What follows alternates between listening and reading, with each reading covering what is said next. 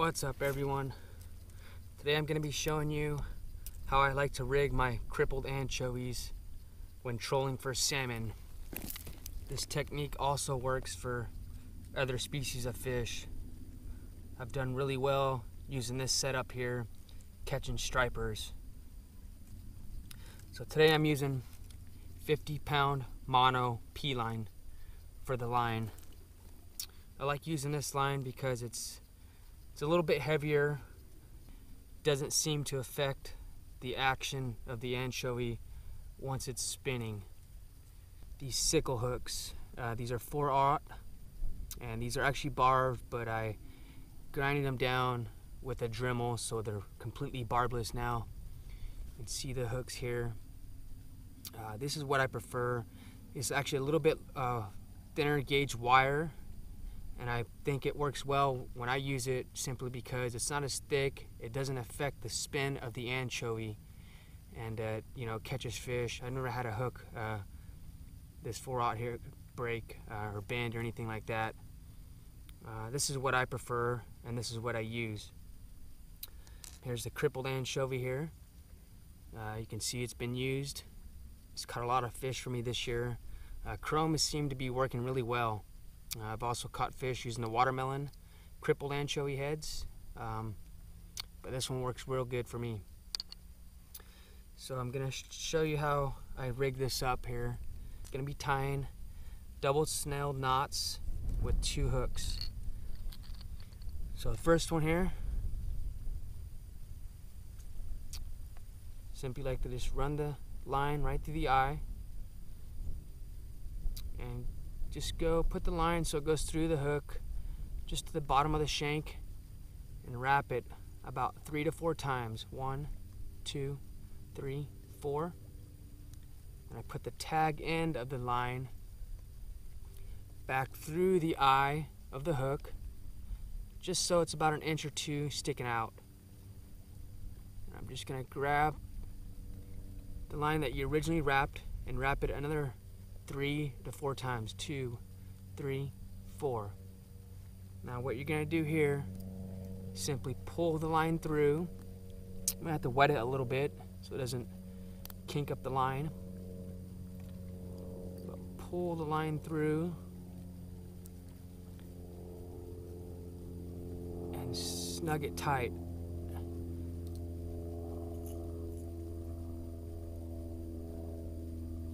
There's 1 hook on there.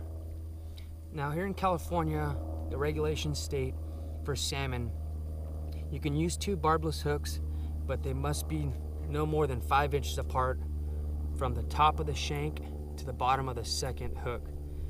So these hooks here, I know they're only about 1.5 inches, but what I like to do is when I rig up the second hook here, I like to make it so the bottom of the top hook simply runs about even with the bottom hook. So let's go ahead and do the same snell knot. I'm going to simply run the line back through the eye.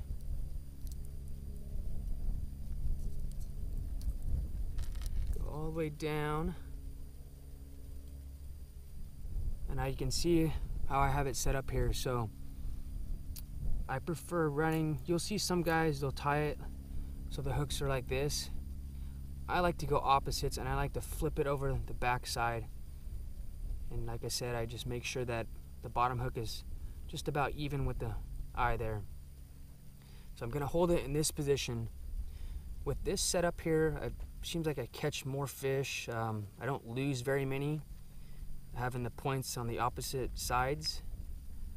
So this is how I do it, and like I said, I've caught quite a few fish this year with this setup. So I'm just going to hold this hook in this position, and we're going to tie the same double snelled knot. 1, 2, 3, 4. And then I'm going to run the line back through the eye while holding this hook in place so it doesn't turn. Like I said, just go about 1 inch there, and then use that same line and wrap it another 3 to 4 times. 1, 2, 3, 4. Alright, just wet the line a little bit here. I'm going to simply pull the line through and then tighten it up.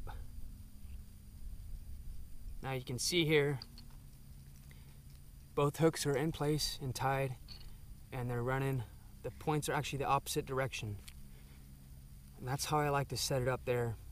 Okay, so like I said, this is 50-pound mono, and I've never had it snap off on me on a fish. After over time, you know, it will get nicks and everything, and I'll just retie the leader.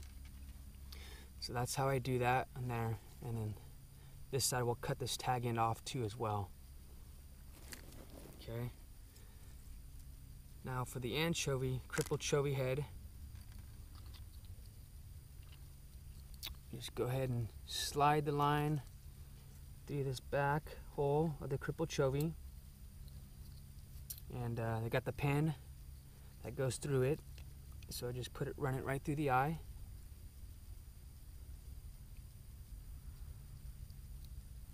And then just feed the line back through the hole and out that way.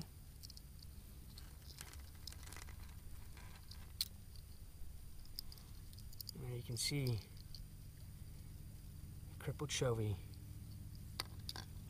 Now for the end, I always use a high ball bearing barrel swivel.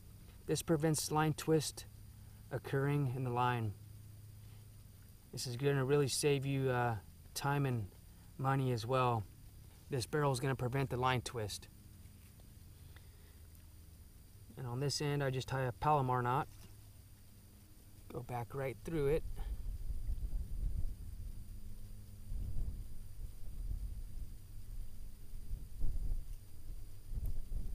Let's get this through there. Just snug it up. I'll do the same thing. We'll just cut the tag end off.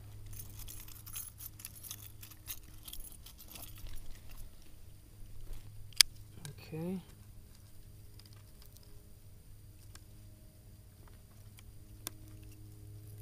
And then the same thing on this hook. We'll just cut that extra line off so it doesn't get in the way when a fish does get hooked.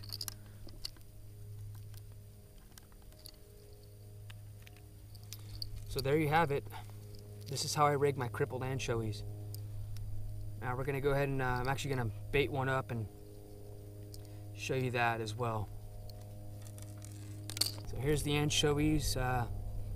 These are 5 1/4 inch. I prefer using the smaller ones. It seems like the spin is a little bit faster and the salmon like that. So what I'll do is I'll take the anchovy, put it in the crippled anchovy head. And I've got this piece of wire. I don't know how many times I've tried using a plastic pen, and over time it bends and you end up poking a bunch of holes in the anchovy head. So I just got this piece of wire here. I kind of made it, twisted it up. I simply run it through the hole. It goes right through. And you go right back there. So now you have a hole that's lined up. Now you can take the pin, and the pin's going to slide right through. That's how I rig my crippled anchovies. Now, some people prefer using rubber bands to keep the hook right on the bait. I usually don't use the rubber bands, but it just seems like it, I don't know, they can get in the way, but it also does keep the hooks tied up to the bait. So if you do like using rubber bands, here's one right here. Rubber band. And I'll just take it from the back side and go right in the middle of the hooks. So now you've got your crippled anchovy with your hooks tied up like so. And that's how I like to do it. Guys, I hope you enjoyed the video. As always, please subscribe to the Other Fishing channel. I'll be back out in the water soon. But thank you again for watching, and don't forget to hit the thumbs up button, like the video, and if you guys have any questions, go ahead and leave them down below in the comments. Alright, we'll see you on the water soon.